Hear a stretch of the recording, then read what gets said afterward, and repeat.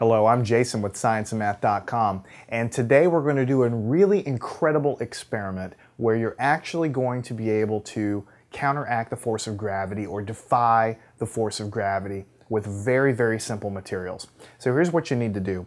You need to get yourself a copper pipe. Now you can get these from the hardware store. Almost any hardware store you could find copper pipes of different dimensions. So this is a regular old copper pipe. It is hollow in the middle. You'll also need a magnet. Any kind of magnet will work. This particular kind of magnet is called a rare earth magnet, or a neodymium magnet is another word for it. It just means this magnet's very strong. The stronger the magnet, the better this is going to work.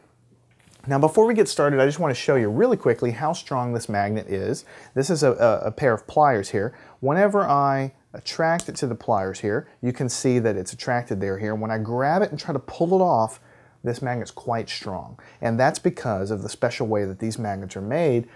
You can buy these magnets for a couple dollars online. Just type in neodymium magnet, or you can type in rare earth magnet and you'll be able to find them.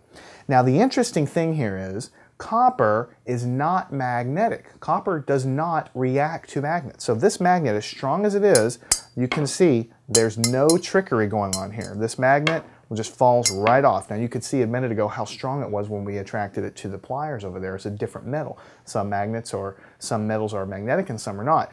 So what we're going to do is just cut right to the chase. As you can see, this is a hollow tube. There's nothing inside of it. There's no trickery here. It's just a solid copper pipe. Now before we get started, I'm going to show you, here's a copper penny. So the reason I'm using this penny is because I want to show you, to get you used to what this is going to look like when we drop something through this tube. So listen for it very carefully. It goes right down and it pops out the other side. And we'll do it one more time just to show you. It goes right down there, maybe 1 second or so. We'll go right one more time, maybe 1 second or so. So let's put that to the side. Obviously that's just a penny, that's not magnetic. Here's our magnet, but we already said this is not magnetic at all, right? Now let's see what happens when we drop a magnet inside. And listen, watch carefully.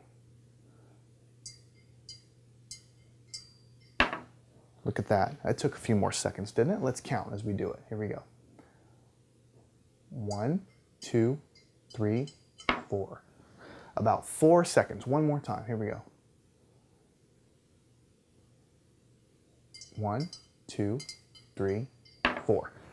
About 4 seconds for this magnet to go down this hollow copper tube, when it takes a penny, roughly 1 second to fall through. How in the heck can that happen?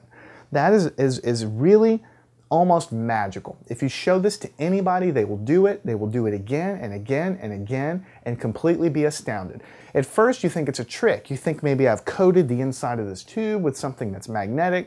But when you think about it, that doesn't make sense. If this magnet, look at these pliers, if this copper had any kind of magnetic lining, or if it was a trick or something, the magnet would just stick to it. It wouldn't fall down. But you can see clearly whenever we do this experiment that the magnet is kind of tumbling and it's just going slower. It's just falling slower than it normally would.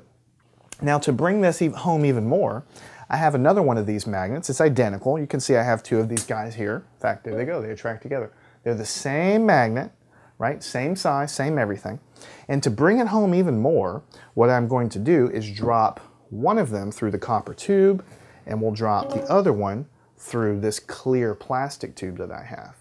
And this clear plastic tube is the same height here. So what we're going to do is lift them off the table, and on the count of 3, we're going to see which one hits first. 1, 2, 3. And you can see that the guy coming through the plastic tube falls straight through. The guy going through the copper tube takes a lot longer. We'll do it one more time on the count of 3. 1, 2, 3. And there you go. You can see the difference there. So now it's time to talk about how this happens, because it seems like magic.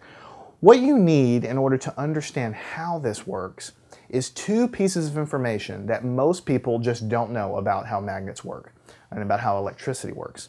Once you understand those 2 pieces of information, then how this thing works is very easy to understand.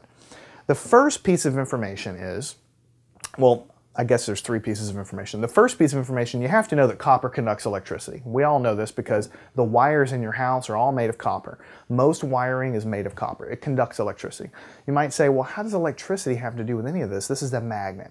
Well, when you start studying electricity and magnetism, you're going to find out that magnetism and electricity are really, really closely related. In fact, you can use magnets to generate electricity. And that's exactly how power plants work. When you have a power plant, you have a generator. We've probably heard of a generator, right? So what happens is you have, if it's a hydroelectric plant, you have water that's turning a generator in a river. Or if it's a coal plant, you're basically using the coal to heat up a bunch of water into steam, and that steam turns a generator. Well, if you cut open a generator, what you're going to see is a bunch of magnets and a bunch of copper wire. And somehow that arrangement creates electricity. The bottom line is, if you have a magnetic field, which is what is invisible and it's surrounding this really powerful magnet, it's going through my fingers right now, it's called a magnetic field. If you take a magnetic field and run it across a piece of copper, if you move it across a piece of copper, then what you're going to get is electric currents generated in that copper. And that's how our generators work. But the same thing is happening here. So as the copper, as the magnet is falling, gravity's pulling it down, the magnetic field is moving through the copper and it's sliding across the copper. That motion generates electric currents inside this copper pipe. They just kind of circulate around as the magnet is falling. So that's fact number one. When you have a magnet and it moves across a copper conductor or any conductor of electricity, you have an electric current, a little bitty tiny currents basically inside of that conductor that are generated, right? If you could somehow peer inside, you would see those currents. That's fact number one. Fact number two, which is separate, is that any time you have an electric current flowing in anything, that electric current also produces its own magnetic field, right?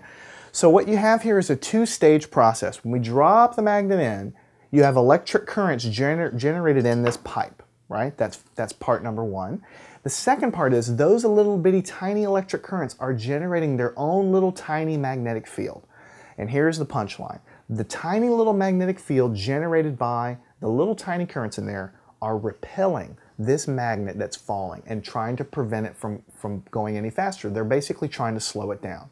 So as this thing falls, little tiny electric currents are generated in the copper. Those tiny electric currents are making its own magnetic field, which are pushing up against this magnet. So yes, this copper is not magnetic, it's not repelling, but as soon as it starts moving, a tiny magnetic field is generated in here that pushes up on that magnet and slows it down. And that's why, instead of a penny, which takes about, one second to go through here, this guy takes 1, 2, 3, 4 to come out, right? Now that's part number one of what I wanted to show you today. Part number two is I wanted to get a larger pipe. So you can actually kind of see this pipe is exactly the same size as the other pipe, except that it has a larger diameter. Here I have a larger diameter magnet, right? Here I have a larger diameter magnet that I'm going to place inside of this guy. Let me ask you this. Do you think this effect is going to be better or not as good in this particular case? The answer is it's going to actually work better. Let's just see if that is true. Let's drop it in there and we'll just count. Here we go. On your mark, get set. 1, 2, 3, 4, 5, 6, 7, 8. And it finally dropped out. 8 seconds, right? 8 seconds compared to about 4 seconds for the other one. Why do you think it works better? It's because whenever these little electric currents are generated, they're stronger, basically. They're stronger if the magnet that's falling through is physically closer to the conductor. So you can see this magnet here is almost exactly the same size as this conductor. It's very, very close to this conductor size, okay? So that means the magnetic field, as it falls, is going to be stronger, and it's going to generate better electric currents, and that's going to push more strongly on this guy.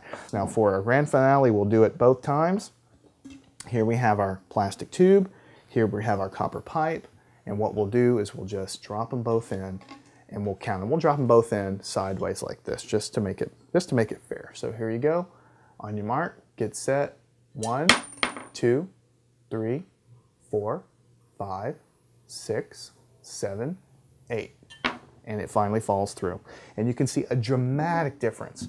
So the bottom line is, for this effect to work, you need a magnet. The stronger the magnet, the better. You need a copper pipe, and the effect works better if the diameter of this magnet that you drop is very close to the diameter of the copper pipe.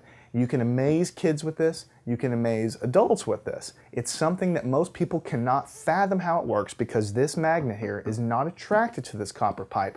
But what's actually happening is once that magnet starts moving, a magnetic field is generated from those currents in that copper that are generated, and that magnetic field pushes up on the magnet. So go and get these materials. You only need 2 materials, very easy to find, and you can do a really, really neat experiment that demonstrates how magnets can interact with conductors and create electric currents and create magnetic fields, and it's a real hands-on way to see how that works.